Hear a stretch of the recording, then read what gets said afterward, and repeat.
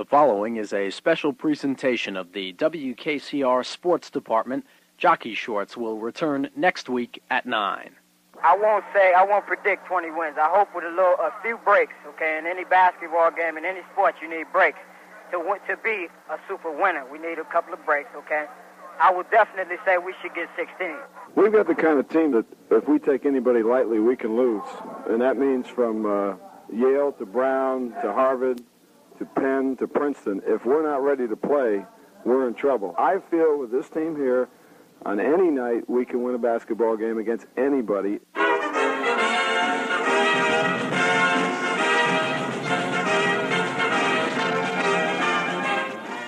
at the top. He moves in. Short jumper. Goodness fouled. What a shot by Alton Byrd, and he's fouled. Lions by 22, 48-26 into the forecourt. It's Hassan gives underneath. Ricky Free spinning. Bank good. Oh, Ricky Free right there. What a move. 20 seconds to play in the ball game. Byrd to the foul line, backing in, looking, goes inside. Ricky Free spins the move, short. Rebound and score by Georgia Tech. Lions double team, take it away. Juan Mitchell lays it in with 8 seconds. A season of joy, a season of disappointment. Columbia Lions basketball, 1976-77. I'm Russ Behrman. A season that brought Columbia basketball back. 26 games, hundreds of thrills. And it all started on November 30th, 1976, at Levy and Jim against City College. A typical opener, with an atypical finish. At the midcourt line, now to the baseline with 6. The jumper by Jabbar good. The Lions have 100. With 3, with 2, with 1. That's the end of the ballgame. The Columbia Lions on a jumper by Tim Guilfoyle hit 100 points. For the first time in 4.5 years. The outcome of the City game was no surprise. Rutgers was a different story. The Scarlet Knights had the longest regular season winning streak in the country and a gym that was unbeatable. The barn was worth 14 points alone, so they said, and Rutgers jumped out to the early 7-point 12-5 lead. The crowd sensed the kill. The Lions didn't die. Conlon breaks quickly, has it stolen away by Byrd. Free run, he saves it from going out of bounds. A great individual effort by Ricky Free. Drops it off for love to Byrd. Quickly in the corner now, Conlon to Byrd. He's in the lane, he drives, he gives a couple of fakes, now goes underneath the Mitchell, lays it up and in. It would have been goaltending. Mitchell got fouled on the play also. That tied it at 14. Juan Mitchell hit the foul shot. Columbia never trailed again. 39-27, the Lions at the half. 43-27, Columbia early in half number 2 before Ed Jordan put on a show. Quickly inbound, whipping the ball around the perimeter. Jordan, 20-foot pop, hits it. So that lead is really going down. Jordan steals the inbound pass. 43-35, Rutgers down court again.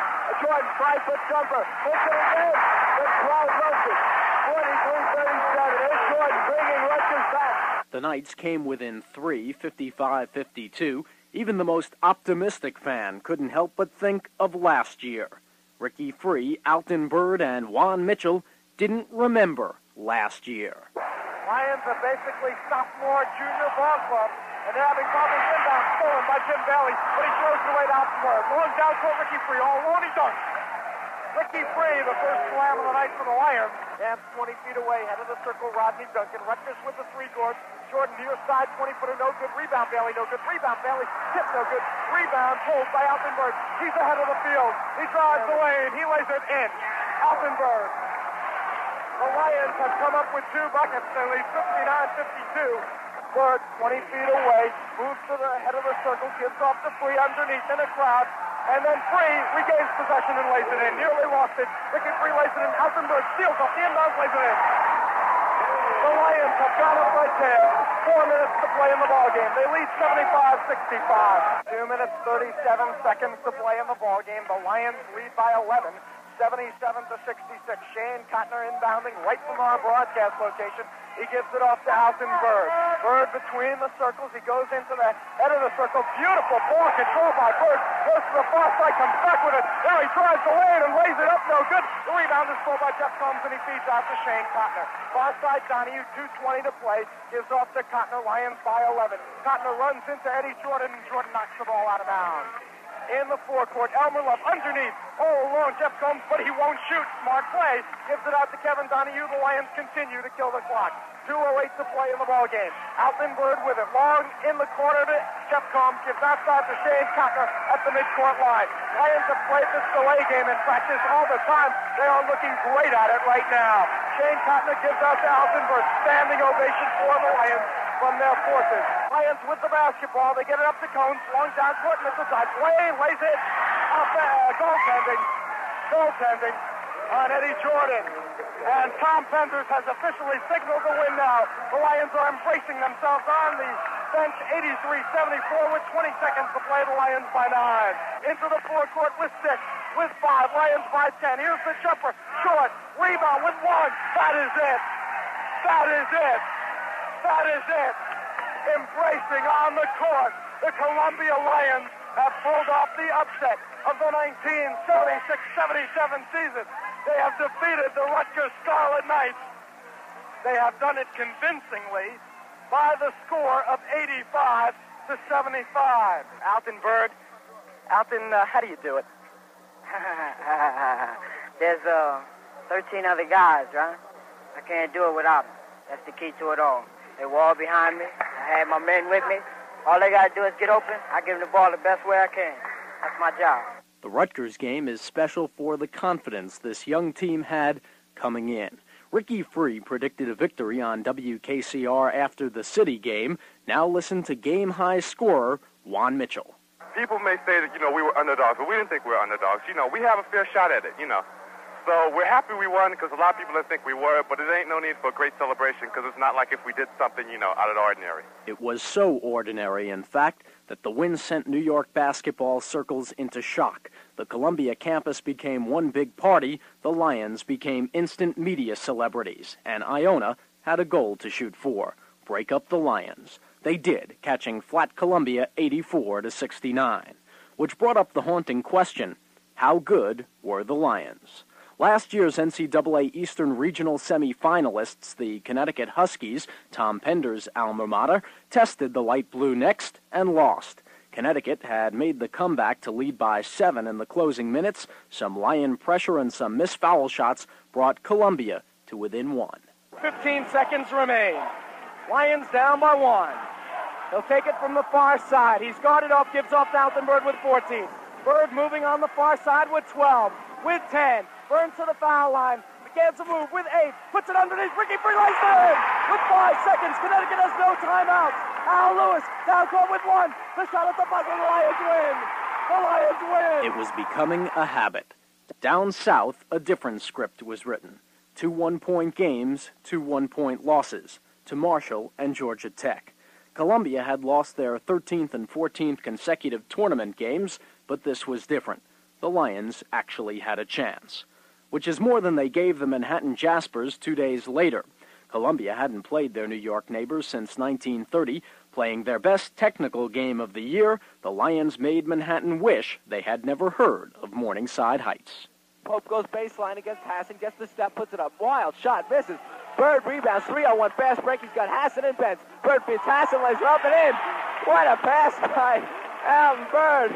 Dave Hassan scores 2, and 3 assists now for Byrd, 22-10. The Lions lead it by 12. Head of the circle, Chris Dye at the top, pulls up foul line, rejected by Elmer Love. He pulls away Alton Byrd. Byrd feeds off to Mike Wilhite. Wilhite in the lane, spins 5-footer good. 90-62 Columbia. Manhattan proceeded to beat Pennsylvania in the Garden, Army at Army, St. John's at St. John's, Seton Hall at Seton Hall, and South Carolina at South Carolina. 90-62 Columbia. On to Greenville, South Carolina. The point said, I think we have a very, very good chance of winning because Furman did have a good recruiting year, but, anytime you recruit freshmen on such a large scale as that, it takes such a while for them to adjust. I think we have a very good chance. We play the Citadel. The Citadel's no sleeper. We open up against them in the points yet, and I think we should be in pretty good shape after those 2 tournaments. That was Alton Byrd before the season started. Unfortunately, the sleeper awoke in time to nearly sink Columbia. If it wasn't for the hustle and the jumper of a revived Kevin Donahue, the light blue may have suffered yet another tournament loss. As it was, with Donahue afire, Ricky Free stepped to the line in the closing moments, seeking to snap a 77-all deadlock. He will try it again. It is short. Rebound is pulled by Donahue. Short jumper, that's good. The Lions by 2, 79-77. But the lead did not hold for long. Tie game, seconds to play. Columbia tried to win it in regulation and then in overtime. Lions playing for the last shot here. Byrd with 11 at the midcourt line. Now the Lions go into the offense with 7. Byrd on the far side with 6. One bounce to Donahue. Double teamed in the corner with 3. Outside Byrd with 2 with 1. We overtime. Mitchell with the head of the circle with 12. Gives off Byrd. Lions going for the last shot with 10. 9 seconds to play. Byrd goes into the lane. Underneath Ricky Free. Lights it in. 5 seconds. Citadel calls timeout with 4 seconds to play. Now the inbounds to Huff. They may not get a shot off. He goes to swing. Long jumper at the buzzer. Short. The Lions have won a tournament game in overtime. They have beaten the Citadel 89-87. Columbia was in the finals. Let's play comparative scores. Navy, who had beaten Penn by 4, lost to Furman in the first round by 23. Navy then beat the Citadel in the consolation by 33. Playing comparative scores would put Furman on top by over 50 in the final. Playing Jim Strickland, their 6'11 center, Furman was on top by 7-2 in the final. Strickland had all 7. Columbia fronted Strickland and pulled to a tie at the half. The second half lead seesawed until Furman's ball handler Ron Smith fouled out. The result was ecstasy. Lions opening up a 7-point, 73-66 lead, 5:59 to play in the ball game. Andy Means into the forecourt, intercepted by Free, gives off Alton Byrd. What a move by Byrd! Was underneath to Mike Wilhite. Byrd scooping it under his leg. Wilhite in the lane, super good. Lions, they can't even sit down now. They are just so excited. With one, steal in the backcourt by Schatz. He throws it up from the midcourt line. Off the back, the Lions are point center classic champions. 93-79. What a ball game for the Columbia Lions. Kevin Donahue hugging James Brown. You can say the Lions are an ecstatic team right now. And the Lions now, Alton Byrd is lifted to the basket. They are cutting off the net here in Greenville, South Carolina. The team went wild. Out popped the champagne. Souvenirs were grabbed from everywhere, including... Mike, rumor has it you still have the net. Where is that net? Well, the last time I had it, I gave it to one of the coaches, and after that, I never saw it. So possibly one of the coaches has it. It is something to treasure, along with Ricky Free's all-tournament trophy for a season high of 29 points against Furman and Alton Byrd's Most Valuable Player award. Typically, Byrd was modest about his role. I guess the main thing was for me to go one-on-one and dump it off, and if not, then shoot it, you know. Yeah, that's what happened. No big deal. His 26 points in the championship game was also his season's high. It was hard to get used to. Here were the Lions, champions of a tournament for the first time in 9 years, holders of a winning record at the end of December for the first time in 6. And the month of January featured a schedule concocted strictly for wins. 7 games, 5 at home, all beatable opponents.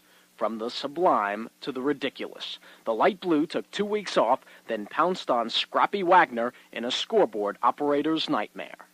Now the Lions, with a minute to play, have the chance to set that school scoring record. Into the forecourt, Gene Schatz. Schatz to the foul line, loses the basketball, retained by Gene Benson, a foul. And Gene Benson may not realize the symbolic importance of these foul shots. Benson with the 1-and-1 right here. He hits both, and the Lions have a new school scoring record. The first is good. They have tied the record of 115 points. Here's the second. It is good. What a scoring night. 118-90 for the Morningside Machine. Columbia mugged Cornell at home, survived Cornell on the road, ransacked Fordham, pillaged Yale, and pummeled Brown. Only a tight Lafayette zone kept the light blue win skein in single digits. Come early February, Dartmouth and Harvard easily fell. In the process, the fans responded to Columbia basketball, and the Lions responded to the fans. When Alton Byrd broke Elliott Wolf's assist record for a single season in the Yale game, Levy and Jim became a love-in. And here's keeps playing, dribbling with the right hand against Combs. One hop down to Ridiculous. Free slaps it away. Taken off by Byrd. He's got Free on the left, Cotton on the right. Byrd down the lane, gives the free, drives, puts it in. And that is a season record for Alton Byrd. He now has 141 assists. Elliot Wolf now in second place on the season record, and I think it's appropriate that Ricky Free is the man who scored the basket. Making the announcement right now, we'd like to congratulate Alton Byrd, setting the new Columbia single-season assist record, 141. Alton Byrd blowing kisses to the crowd at center court, raising his hands up high, saluting the crowd. Alton Byrd, I'll tell you, some players this will go to their head. Alton Byrd, to him, it's just a passing moment. The Lion reappeared at the home games, so did the fans, and so did all those home team baskets. Byrd switches hands, goes down the lane, throws up a scoop good in the foul. Oh, what a move by Alton Byrd. And finally, Jeff Combs intercepts, gives it up to Juan Mitchell. He drives, lays it in. Pretty scoop by Mitchell. Combs it down in the circle, jumper good. Off the bat from Combs. Bench looks to the corner, Alton Byrd. Now the other side, Jeff Combs backs up to get the pass to the foul line. Jumper good. Jeff Combs. But there was nothing more crowd-pleasing than the reappearance of the dunk shot, Ricky Free style. Hooper tries to drive, gives off Edmonds, taken away by Free. He's going to come down one-on-none. He's going to jam it. I always wanted to stuff in a, college game or even a high school game, because you couldn't stuff. You're always in the playground. That's the only time you can throw it down. And I was happy. Back to the basket, gives off Flores, hands to a running Davis. Intercepted by Ricky Free. He's ahead of the field looking for the dunk. He stuffed it. Fans love it. Ricky Free. Or the reappearance of the drive, Elmer Love style versus Harvard. Bounce foul line, Love, he's going to drive. Oh, good. Elmer Love. Mitchell at the free throw line, puts up the jumper, it rolls around. Love taps it up and in. Elmer Love got position that time, just nudged the ball back over the rim as it dropped out. I think it was mainly just, concentrating on doing my job for once.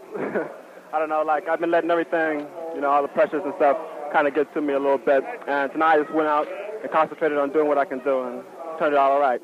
All right was hardly the word.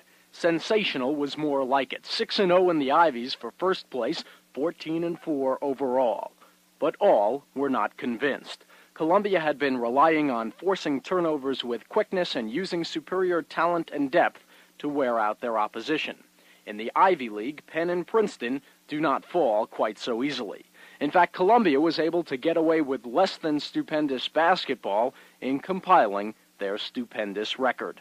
Pennsylvania at the Palestra, Princeton at Jadwin, both 5-1 in the league. Stupendous basketball would have to return. Not against Penn. Kevin McDonald burned underneath, Stan Green got hot from outside, and Tim Smith surgically took Columbia apart. After a quick burst put Columbia only 5 points down in the second half, the Quakers roared to seeming command. Penn is going to slow it down with a 13-point lead. 4:35 to play in the ball game. Crowley with it on the near side, gives off McDonald, gets away from Free, pulls up 17. Footer good. Kevin McDonald has destroyed the Lions tonight, 84-69. Pennsylvania went into a four corners to salt the game away. Instead, they lost their momentum, missed their foul shots to the delight of a roaring Columbia contingent of 300, enabling the Lions to stage a frantic comeback. 58 seconds to play in the ball game. Wellhite looking, is near side Byrd, drives in, outside Wellhite, foul line, jumper, good. And there's a foul on the play. It goes against Pennsylvania. 84-81 Penn. The comeback fell short. Tom Crowley to the foul line. Lions fans making noise. Here's the first. It is off the back. No good. Rebound, Mitchell. He gives off to Mike Wellhite into the forecourt. Alton Byrd. Byrd to the foul line. He gives outside to Ricky Free to Combs. Now to Byrd with 26. Goes underneath. Stolen by Tom Crowley. Crowley stealing it. And the Lions looking for the foul in the backcourt. And they got a foul on Alton Byrd. To the foul line, Crowley. The pressure is on. Here is his first. It is no good. Rebound is pulled by Crowley. Drives down the lane, lays it in, he's fouled. 10-86, Columbia 81. 20 seconds to play in the ballgame. Big play. Tom Crowley went from goat to hero in the space of a rebound and a bank shot. The Quakers held on 86-85, but there had been a comeback. There would be a rematch. stupendous basketball would have to return. Not against Princeton, at least not by Columbia. The Tigers played their infuriatingly patient style, poured it on before a sellout crowd and a local TV audience. With Columbia down by 9, Elmer Love was hit with a rebounding foul against Princeton sharpshooter Frank Sawinski. The ensuing developments knocked all life out of the light blue. 2 technical foul shots coming up for Princeton, plus the 1-and-1. And Frank Sawinski, a man you don't like to see taking the foul shots, will be on the line here. His first hit is around off the back and good. Chance for 6 points right here for Princeton. And another technical foul has been called on Tom Penders. This is going to cripple the Lions. 4 more coming. He is 5 out of 6. 31-17, Princeton. Bob Roma was murder inside, and all the Tigers were afire outside. Columbia fans could look to the rematch at home. Most probably had forgotten Tom Penders' preseason warning. I think if we get an injury to a key person or two, we're going to be in deep trouble because we don't have that big man to cover up for a lot of mistakes. And I think our top and most talented kids, that means Alton and Ricky and Elmer, are the kind of kids that are going to be very hard to replace if any of them get hurt. Tom Penders didn't mention Juan Mitchell. The 6'5" sophomore forward had been somewhat of a surprise for the Lions, their number 2 scorer and rebounder, the enforcer. Without a doubt, Columbia's most improved player. 9:35 to play in the ballgame.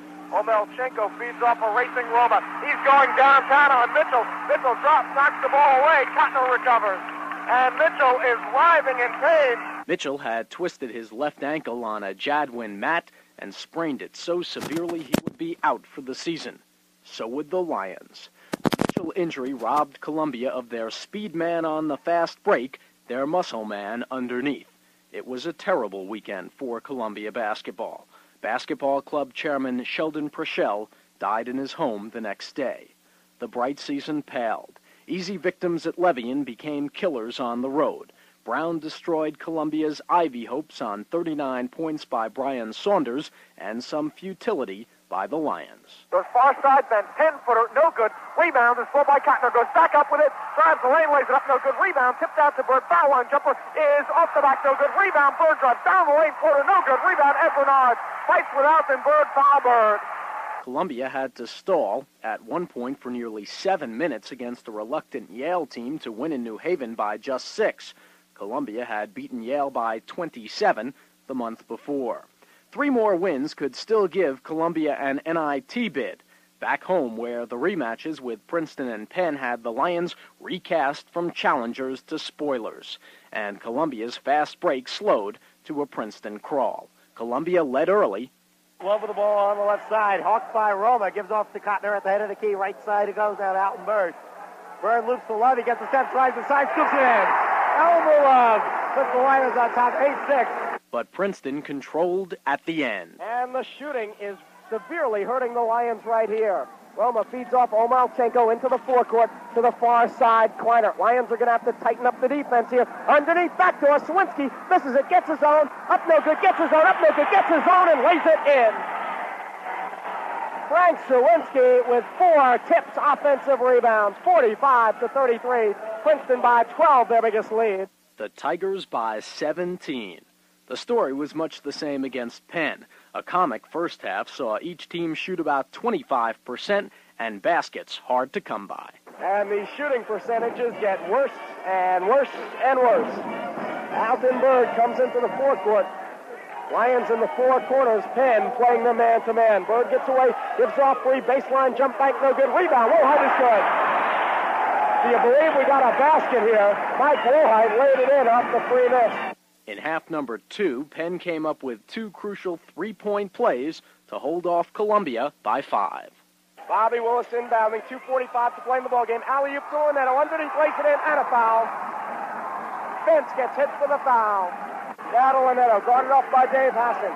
Linetto in the backcourt, double team, gives off to Smith. Now one bounce underneath Crowley Johnson. Lane lays it in, he's fouled. There were still 2 games left.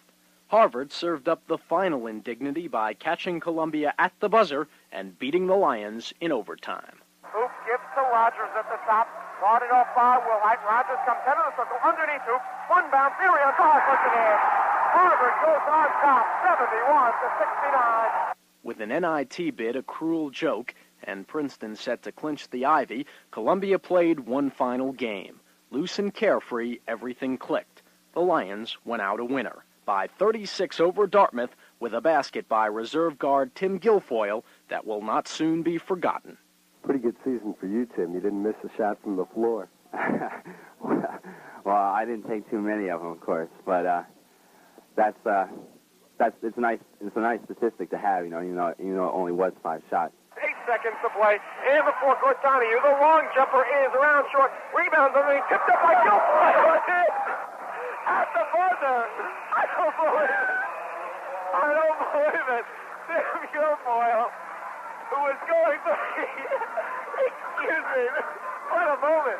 The ball had ricocheted off Guilfoyle's dropped hands and banked in at the buzzer.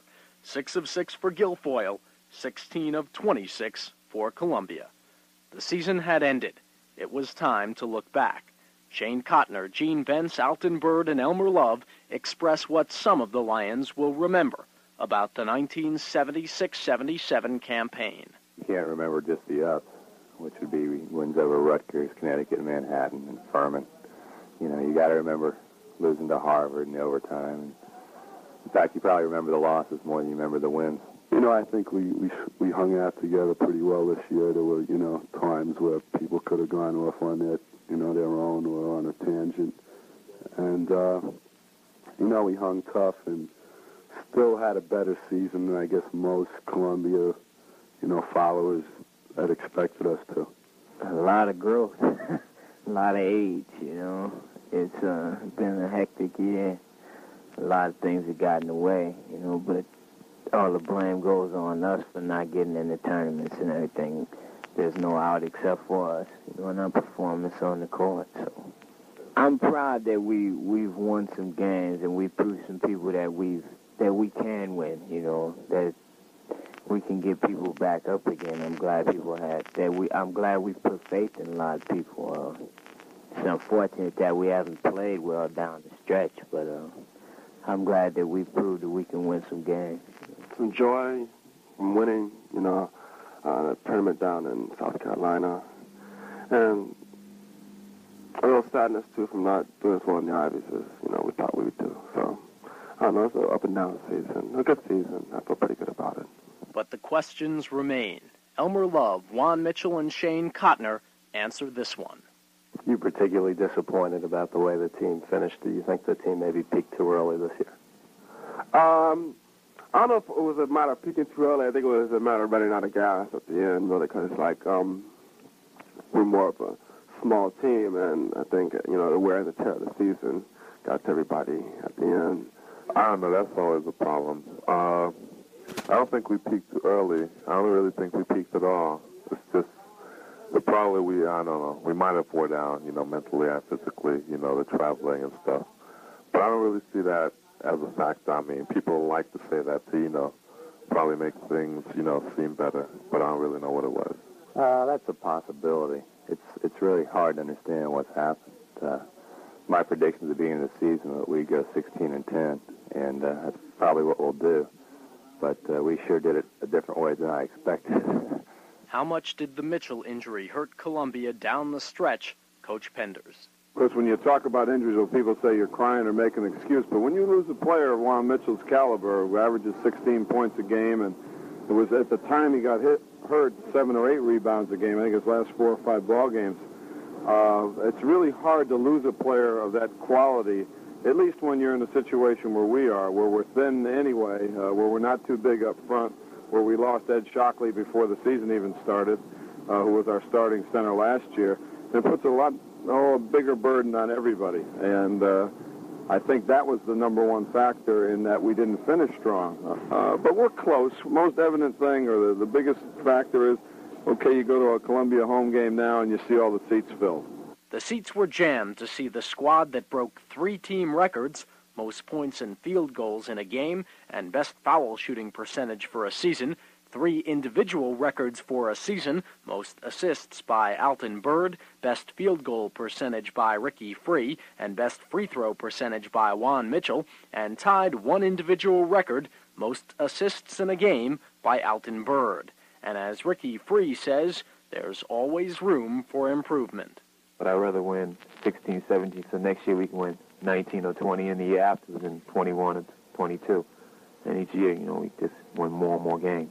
The bottom line showed 16 wins and 10 losses, but there was so much more to the Lions this year.